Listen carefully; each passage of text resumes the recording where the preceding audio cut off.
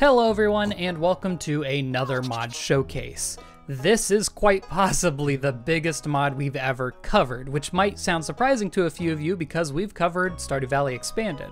And this mod, while in the same vein as that, is a lot larger. So I think I'm going to go ahead and throw a notice at the beginning of this. This is not a mod for anyone who's already overwhelmed by what Stardew Valley has to offer. This is a huge expansion, gives you a ton of stuff to do, but it can be overwhelming. That being said, with how big this mod is, it requires a lot of framework mods. On the left side of the screen, you're going to see all the required mods to run this, and on the right side, you're going to see the optional mods recommended by the creator of the mod. On top of all that, I get a lot of questions saying, can you add mods into files that you've already started? The answer is yes. This is a file that's 4 years in, and I'm just starting the mod now, so you'll see what effects that kind of has. It's a little weird.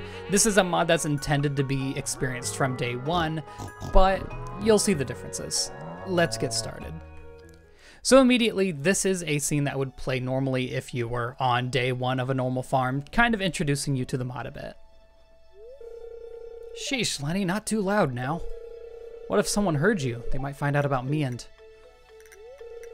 Chill, Lulu, no one cares. Anyway, I gotta go. Still got lots of paperwork left. Real nice of you to saddle me with all that, by the way. Stop calling me that. And it's your own fault for procrastinating all the time. No can do, Lulu. It's my right as your big sister. So immediately we're getting introduced to the big sister of Lewis, which I think is a nice touch. A nice connection to have with familiarity. Anyway, gotta go. Gotta catch the cable car before it fills up. Take care now. That's right, I'm listening. What are you gonna do about it? Rob! Nice seeing you. So how much of that did you hear? Ugh, Lenny.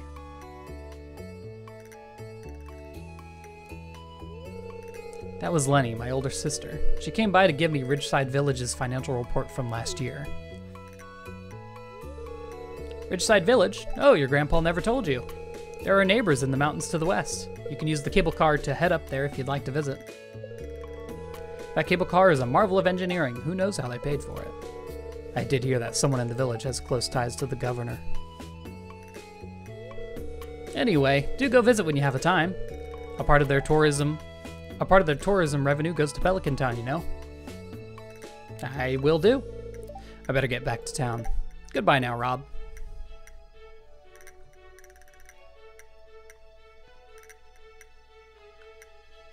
So, after that, Ridgeside Village, huh? I should go visit sometime soon. We're gonna get a couple more scenes. These are scenes that you would not see if you were playing from day one, because just like with Stardew Valley itself, there's a couple of things that are added when you hit, for example, year one. That's what this scene is actually introducing to us. Once you hit the beginning of year one, this character named Naomi joins the village. So there are a couple of things that evolve with time, just like in the regular Stardew Valley village. But we're gonna skip that for now. I'll let you experience that on your own if you choose to do so. And unfortunately, in this game, scenes run backwards. So this is actually a character that would be, actually two characters that would be introduced in your first summer. I want to say summer of day 8, summer day 8, but yeah, again, I'll let you explore that. Also, some of the villagers actually do come down to the normal Stardew Valley village, such as Corin, who is actually romanceable. You can tell by the 8 hearts. This job is calm and all, but I do wish I could go around town every once in a while for a break. That's exactly what you're doing. And this is Lorenzo, not romanceable. He's a bit older. My wife put in a few new orders for the fresh supplies. I'm really glad to have her as my partner. Well, that's just a little bit of an inkling of a... Oh, more. Okay, hello. Carmen, not romanceable. Today should be a good day for fishing. Normally I'd go through these mods knowing absolutely everything about it, but there's a lot to this. And there's a lot that I'm not going to know to cover, so just know that there's a lot to explore. Also, I love this cable car cutscene. Let me just smack it with the hammer real quick. I love it because it reminds me of Pokemon Ruby and Sapphire when you go up to the top of the volcano. Very cute. Love it a lot. It's also very cute. I'm happy that I chose a day that had petals flying around. Here's an NPC. There's a kiwi fruit in front of you. They do take a lot of liberties when it comes to this.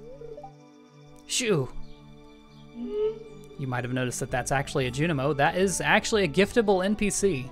Not roommateable or anything like that, but giftable. What was that? Was that a Junimo? What was it doing here? Oh, of course, you gotta do a little work to try and find him around town. Just if you're curious, the NPC Maps mod does work with this, so don't worry about that. You'll have a... This actually is almost required, I'd say, because there's so many NPCs. 26 giftable NPCs. And I want to say in terms of ones that are romanceable, there's 14 more. So yeah, there's a good amount. And of course, if you ever want to look at the map, there's this little add-on here on the left, and this is the map of Ridgeside Village. We're gonna do a little tour of the town, though. Conveniently, we do have this house right here, though. Hello. My little invention exploded last night. I should ask Maru for some help. I do like that they mention some of the other characters. He is romanceable, Kenneth. I guess he's a bit of a counterpart to Maru. Very invention-y, very science-y. If we were to go downwards... you know what? Let's take a quick trip downwards, because there's a couple of things that I do want to show off. Namely, the forageables that you can find here. In fact, here's some. Mountain Arugula. The forageables around here actually give just straight up buffs. So this is a +1 luck buff. So if you really want to get some early game buffs to your stats, this is the place to do it. There's a flower up here I believe is a foraging buff. Yeah, +1 foraging. I'm gonna head back up though and head into town the normal way. I am going to make an effort to try and show you pretty much everything I can without getting too spoilery with things. This is Sunny, another character you can gift. Have you met young Mr. Amethine? He can be quite difficult, but don't take his words too seriously. He's a child after all. Young Mr. Amethine. Yeah, there's like 6 kids. So this is a scene that you would see when fall starts. This is actually her putting up the special orders board, which you might remember is in Stardew Valley. It was added in 1.4. Again, we'll skip it because it's not what you would normally see on day 1. This is the scene that you would see on day 1. Hello there. Hello there, Rob. How was the cable car ride? Welcome to Ridgeside Village, a village on the side of the ridge. The slogan is a work in progress. I guess you've finally read the letter he gave you. I'm the one and only Lenny. Please hold your applause until after the tour. I'm the Chief Administrative Officer of Ridgeside. It's a complicated way to say she who does the paperwork. Yeah, she's the mayor. We don't get a lot of villagers from outside the valley, so we're really happy to see you. Yeah, they all know we're the new farmer, just like normal. It's been a while since anyone lived in that crusty old cottage in Lazuli Farm. It was owned by a good friend of mine, so I hope you'll take good care of it. Good friend indeed. One thing I believe is that's actually added here is your grandma lived here, which is normally, you know, never mentioned, but obviously she existed because someone had to give birth to your parents. Let me show you around town with a quick tour. Buckle up, buckaroo. I'm not sure how exactly to come across all the information for your grandma, but it's there. First, we have the Log Cabin Hotel. It's a great place to relax after a long hike through the mountains. It has a private balcony for events and even a gym on the 3rd floor if you're still not worn out after your hike. Interesting, I might have to check that out to see if it has any practical use. I will say there's a lot of things about this mod that have changed over the years as well, so if you haven't done anything on it for like a year or so, some things might be changed. There's a lot more custom sprites like trees and potted plants and stuff. This right here is the town square. It's the beating heart of the village. Folks like to hang around here and socialize with other townspeople, weather permitting. So that's a sign that you'll find a lot of characters around here. Up these stairs is where the magic happens. That's my office. It's made of wood, bricks, and paperwork. I occasionally visit Lewis regarding municipal duties or, you know, just to tease him for taking himself too seriously. It's my Yoba given right as his sister. And of course we can always, you know, encourage a little bit of Lewis bullying. You love to see it. Here's the restaurant of town. I can't wait to show you all of these cooking recipes, they're wild. Smell that? That's Pika's, the primary hub for Ridgeside cuisine. I like the dishes he serves, and I love the atmosphere. Don't even get me started on the view. Don't look down though. If you do, don't blame me when you start feeling nauseous. Can do.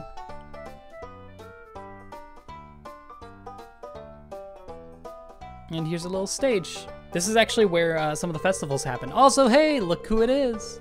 Feast your eyes on the starbound stage. Robin and Clint helped us build the stage for gatherings and activities. It hasn't seen much use lately. It's a shame to tell you the truth. Local morale hasn't been all that great recently either. There's rumors going around about dangerous fruits and spooky ghosts. I can assure you those are nothing but rumors. The only dangerous fruit is a pumpkin during Spirit's Eve. Fruit? I mean, you know what? Botanically, I guess so. Cuisinely, though, no. There are several other farmers living in the village. Derek's farm, the Blooming Hill Farm, is located to the northwest. He must be made of mushrooms because he's a fun guy, get it? Ugh. But seriously, he sells useful farming products. We also have Nightingale Orchard in the southwest, managed by the Lydens and their niece, Elisa. Elisa is a sweet young lady with a wonderful voice. She lacks the confidence to perform, unfortunately. Perhaps someone special could help her find herself. There's a hint pushing you towards, you know, getting to be friends with someone. That concludes the grand tour. I wish you a warm welcome to the Valley, Rob, and an even warmer welcome to Ridgeside Village. I can't wait to show you everything here. It's really cool. Oh yeah, yet another scene that you wouldn't normally see for a while, but we'll skip it. It gives a little bit of characterization, but we can find it on ourselves. I'm assuming this is a map. Oh, I wonder if this is built in even without the NPC mods thing. I believe this actually shows where everyone lives. Interesting. I like that. Anya Zhang, Faye's residence and clothing shop. Clothing shop. Oh, that's right. I gotta show that. For those of you who have a lot of money to throw around, you're going to really like this. Also, did I just spot Lewis's purple shorts? Doubt I can go in here. Not good enough friends with Ian or Sean. Okay. Sean with the stanky spelling, of course. Gotta love that. One thing that I do want to show out with the log cabin place, I'm just gonna keep hitting things with hammers, don't worry about it. You can buy a room here if you want to go to sleep here instead of go back to your farm. Maybe you have something to do in the morning, I don't know. There you go. Just an option if you really want to just immerse yourself in Ridgeside Valley, I suppose. Ridgeside Village. Oops. There's another cutscene that, again, normally you wouldn't see for a while. Or maybe you would. I'm not actually sure about this one. Hi, Rob. Beautiful day, huh? Is everyone already knows you, so I'm assuming this would be like sometime late spring or summer or something like that. Anyway, this does introduce an NPC that you can gift things to, though. But I'll show you that myself. We'll go crazy. Okay, I'm gonna switch off of that. We'll have this out. Maddie, who is romanceable. Today's the only day that I'm free. Maddie is such a redhead name. Like, gotta say, they nailed that. Here's the hospital. A collection of folders. I don't think that was what I wanted to click on. Oh, I guess you can refill your stamina and health if you like to. Here's Shiro. Is romanceable. Kind of a hottie lamati, if I do say so myself. Mom filled us in on why Dad didn't come back with her. Going to call him and tell him she arrived safely. That's right, his mom's the one that comes back in summer, day 8, that I was talking about. Here's that special order board. Day 1 doesn't really show anything, but you also do have the normal quests board, which Olga is mad at me, but now I know how to make her happy. I need some honey for my honey bunny. And who's that for? That's for Bert. I don't know Bert, but maybe we'll find him. And here's the office. Nothing special here, I believe. Well, I'll just fill that with water. Don't worry about it. Can't wait to chat with Naomi about her travels. Yeah, everyone's talking about Naomi. Again, if you were like on day 1, I'm assuming you would get a lot of more introductory words from everyone. Here's Floor. I think she's the one that they were talking about that has a great voice but is shy before. She is romanceable. Love the red hair. I love that you can just like look at so many things. It's so nice. Even if it doesn't matter at all. Anyway, can I access this even though you're there? Here we go. Okay, I want to go over all of these recipes that are added in. So I will say, this game has added pretty much a little bit of everything.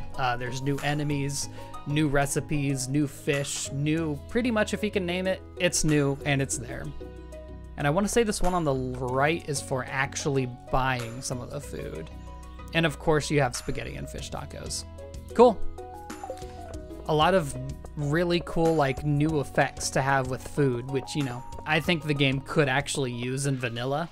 Here's some of the kids. They added in like 8 of them. He's holding his breath, doing that little challenge. And Trini. I have a new auntie and uncle. I think she's referring to the 2 people who came back during summer. Sheesh. My mom's been bugging me to get a newer bucket for my bait. Oh, you must be a bit of a fisher. She's not romanceable, surprisingly. Keeps on grabbing mine and they end up slipping in her hands. Yikes. This is the guy I wanted to find.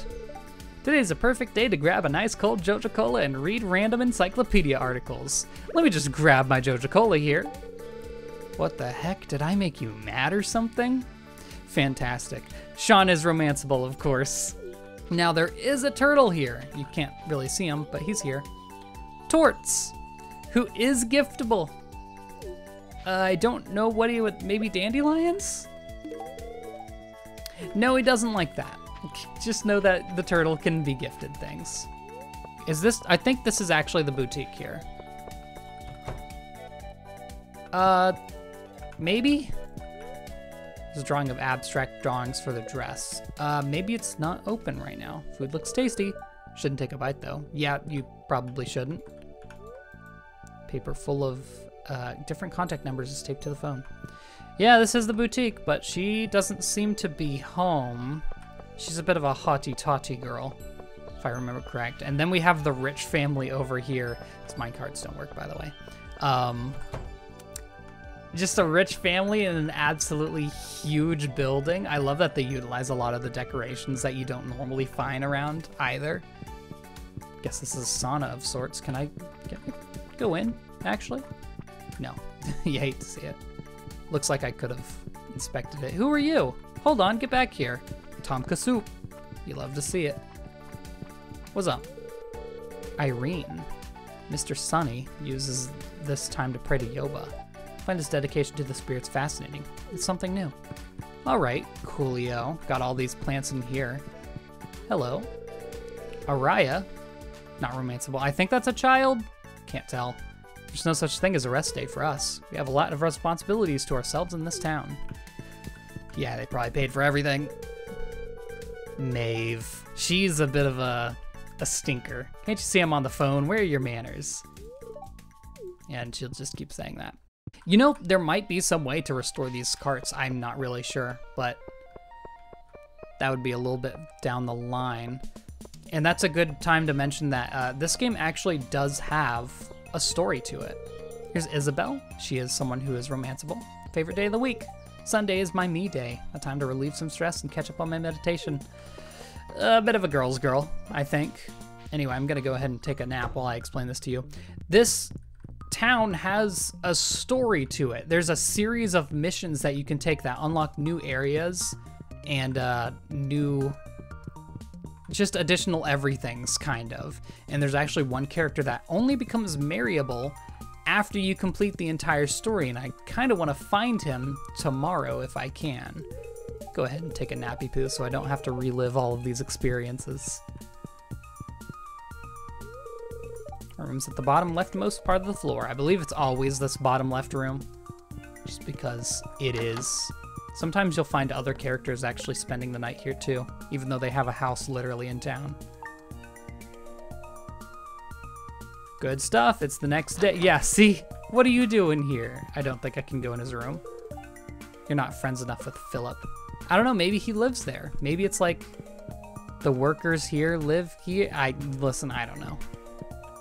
Over here on the left, we do have a farm. Again, it's nice to see them use a lot of the stuff that like isn't utilized anywhere else in the game. Crops for decoration, coops for decoration. The chickens come out. It's so lovely. Hey there, Rob. Need something? No. If it's for your farm, I'd probably sell it. They do have a little shop in here. Unfortunately, it is still closed. I'll have to come back later. But you know what? I think I'll just wait for them to go through. While we're waiting, actually, I think I should be able to fish in this river. And there's a couple of new fish, so let's see if we can catch any of them. Yeah, already. Mountain red-bellied dace. In addition to there being just additional normal fish, there's actually 3 legendary fish that were added. How do you get him? There's probably hints around the game that tell you where to find him. He's gone in. I believe he's tending to the store. Yes, I just want to show this off real quick. So this store sells just kind of normal things. Although I don't know if they'd actually sell garlic seeds in year 1. I'm not sure about that. Couldn't tell you. These seeds are basically slightly discounted. Normally parsnips would be 20 coins. They're 14 here.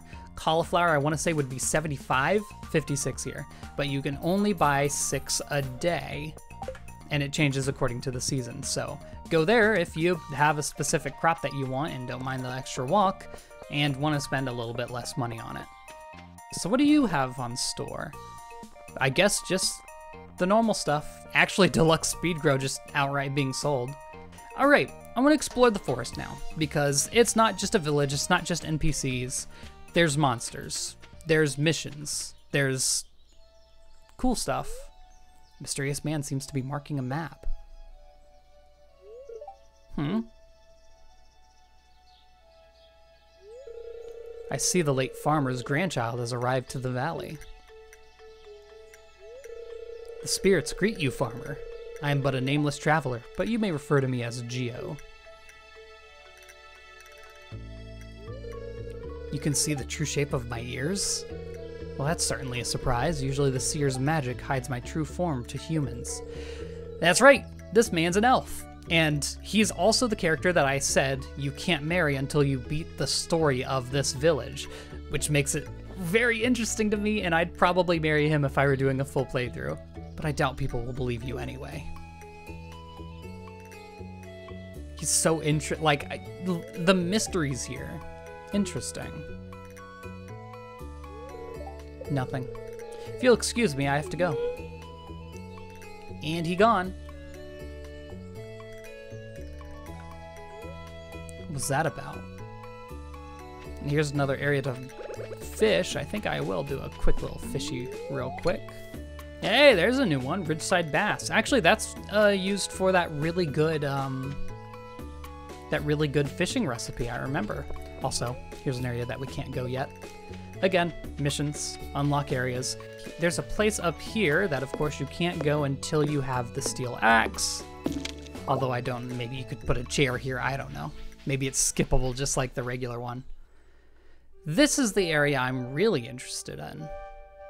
Also, I love these tree textures. Brave of you to wander beyond the ridge. The barrier created by the mountain spirits ends here. Wandering further presents danger.